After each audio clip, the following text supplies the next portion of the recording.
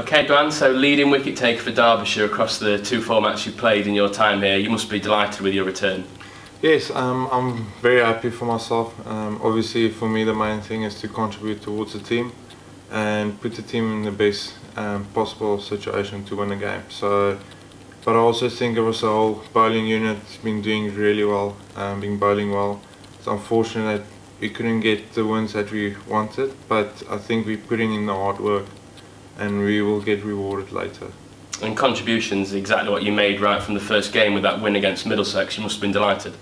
Yes, obviously coming here, playing your first game and try to do well, obviously it was quite a bit of nerves, but at the same time excited to play first game for Derbyshire and to get a win against a very good team. They were top first division last year, so it was very pleasing. And the players have taken you in straight away, the supporters have loved watching you. Have you enjoyed your time in Derby? Yes, me and my wife loved every moment so far. Everything has been great.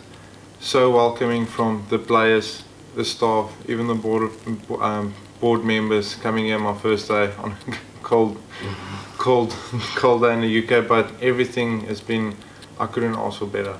And it's been your first foray into the English domestic game. Have you enjoyed that challenge? Yes, my first season here, obviously looking forward to everything, and I've learned a lot about my game on and off the field as a person, and it's been great. It's been an honour to represent Derbyshire, and everything is done in such a professional way.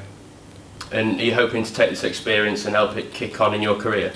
Yes, of course. I think it's just a stepping stone. Obviously going back, playing SAA cricket against India, obviously doing well there, and getting back into the Protea squad will be my main concern, and obviously in the future coming back here and then playing for Derbyshire again will be great for me as well.